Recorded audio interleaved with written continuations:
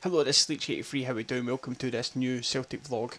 Now, whether you have came from this is Celtic.net or Celtic News Now or any other Celtic medium for that matter, or whether you're already subscribed to my YouTube channel, I appreciate you taking the time to come and watch this video. Today we want to talk about a couple of different things, but I have a kind of hot topic, and obviously the title to the video is Mcgeady.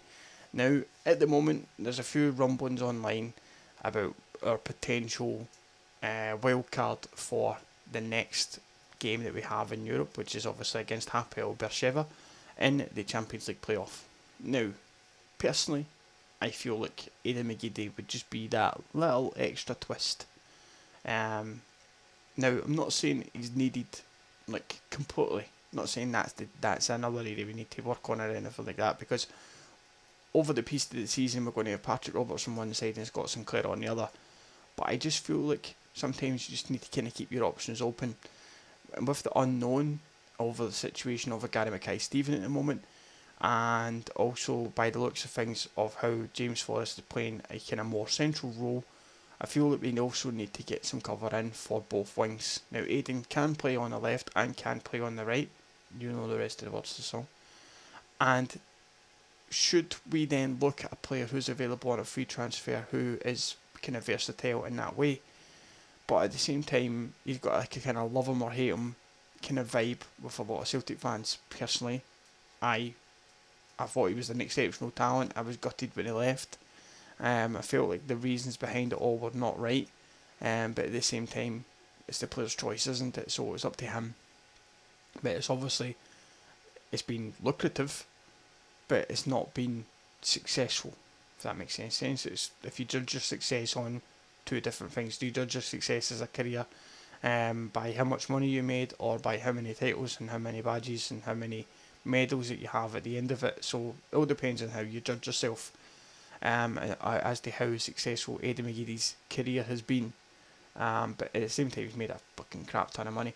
Now, he's only 30-year-old, which isn't old at all in regards of football and careers nowadays, with players playing well into their late 30s. So would it be too much of a gamble to kind of give him a kind of 2-year deal on a like kind of reasonable salary? He can come back home, he can spend more time in Scotland with his family.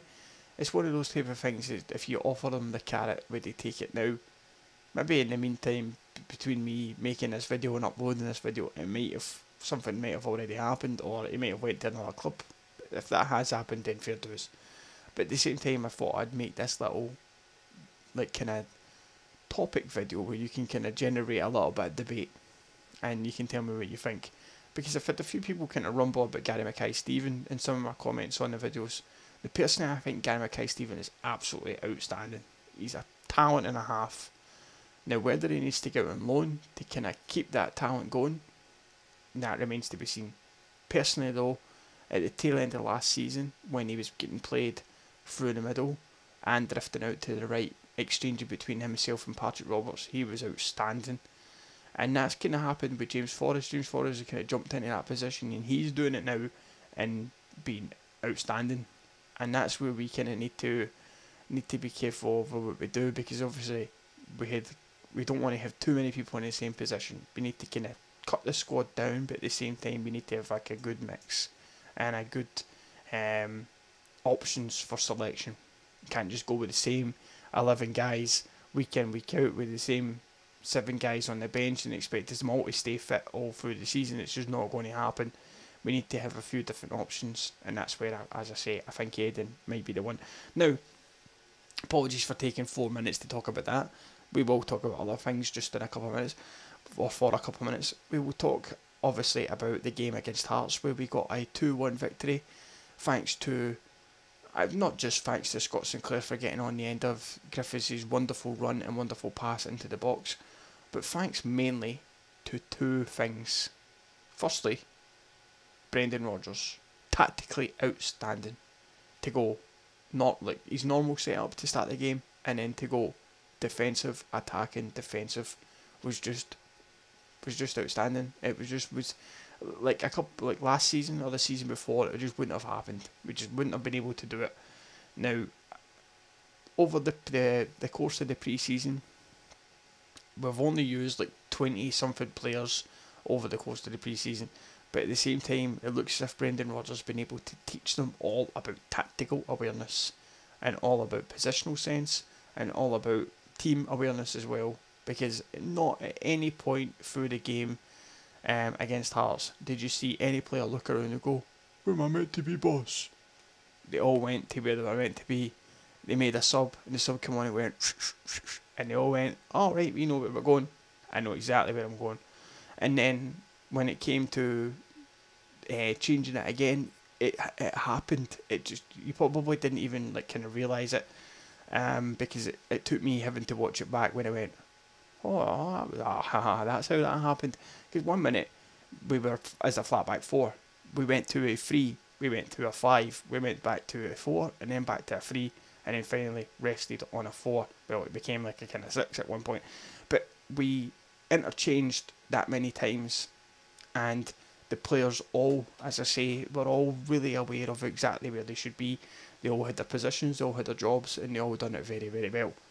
So Brendan Rodgers is going to be, whether we have 35 players to choose from or 25 players to choose from, Brendan Rodgers is going to have this tactical awareness installed in everybody in the team, where he can get 100% out of them all the time, and he can just say, today you're left wing, but you will be left wing back, you will be left back, you will be in between, and you're going to be this position and that position, and you'll need to exchange with him and him, but then eventually you'll be changing with him and him. And I mean that, and that's just rambling, but it makes sense in a footballing sense, where you can see, when you can see the gaffer going,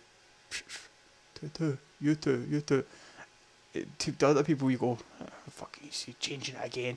No, he's making the tactical change to make that go, to make the change that was needed, and you've seen it happen. We went to a kind of flat back, well, it was like a kind of back 5, with changing the way the middle pointed out. It was wonderful to watch. If you watch it back, not just watching the football that's being played, but watch the manager, watch the team movement was just outstanding. And to be our first game in our actual season, in the actual Scottish SPFL Premiership, and then when you, like, obviously we've not really played that many games, to get this level of understanding out of the players already is just superb. The next reason why we won that game is Kolo toure. The guy has just got presence, commanding presence. He's got this dominance in the back line, and he reads the situation so well. Now, whether he could have gave away a penalty or not remains debatable, but I'll swap out that potential penalty for the one that wasn't a penalty. And then we're even Stevens, aren't we? But to be honest with you, I thought it was quite a kind of fair tackle, maybe a wee bit kind of iffy. Seen them given, seen them not given, and we've had our luck and not had our luck with these type of things in the past. In the piece, the referee was kind of okay-ish. A couple of kind of questionable things, but 11 bookings throughout the game was quite severe. Some of the bookings were kind of strange. I mean, if you think about Celtic, we get like 2 bookings for time wasting, one for like kind of our talking back to the referee. We didn't really have any sort of like nastiness in us at all throughout the game. We played our own football, and that was quite good, because at one point we looked as if we were trying to get kicked off the park, but then I eventually just kind of slopped and slowed down, and everything was okay again. Brown was properly good in the middle, done the job correct, fell back into defence when he had to, and became part of a 5, and sat in a kind of deeper role when O'Connell was pushed out to the left hand side, and you seen Scott Brown kind of slot in the back, and Tierney pushed on into the kind of left mid position, if you like. Those type of things Scott Brown did really, really well. He wasn't really asked to do too much more. Callum McGregor was outstanding, and Griffiths was dynamic as always. Might not have done what he wanted to do, because I've no doubt he wanted to get the ball in the back of the net, but to be a provider the way he was for Sinclair was just superb. So I mean, we can take a lot of positives out of our first game. not only the positives of 3 points, but also like 2 points above the teams that are considered to be our closest rivals, which was obviously going to be Aberdeen and Hearts. So to get 2 points on Aberdeen and to get 3 points on Hearts is absolutely superb. And if you think Club 12 might challenge or not, then to get 2 points above Club 12 already is pretty good also. It's early days. There will be swings and roundabouts this full season. There'll be ups and downs. I don't expect us. Well, I don't think it's too unrealistic to want us to go the full season unbeaten. I know that's kind of thrown about a lot out there. There's now trebles and all this sort of shit. I don't want to get carried away, but at the same time, is when you've got a manager who looks like Brendan Rodgers and has got this. I don't mean that in a looks personal sense. I mean looks like he's got the players behind him. The players are all understanding the way that he seems to be like addressing the situations. It all seems to be pointing towards a very successful season. And I, for one, I'm looking forward to seeing what else happens in the future. And it's all going to be good. But anyway, I think that's kind of going to do us for this one just now. 12 minutes is a little bit long for these videos, and apologies. I will try and kind of tweak them round about so that they're kind of half decent, so that you can at least stay interested in it.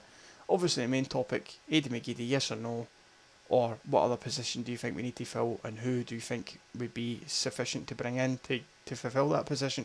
But anyway, I think I'm done. Thank you very much for your time. I'll catch you in the next one. Hail, hail. Take it easy.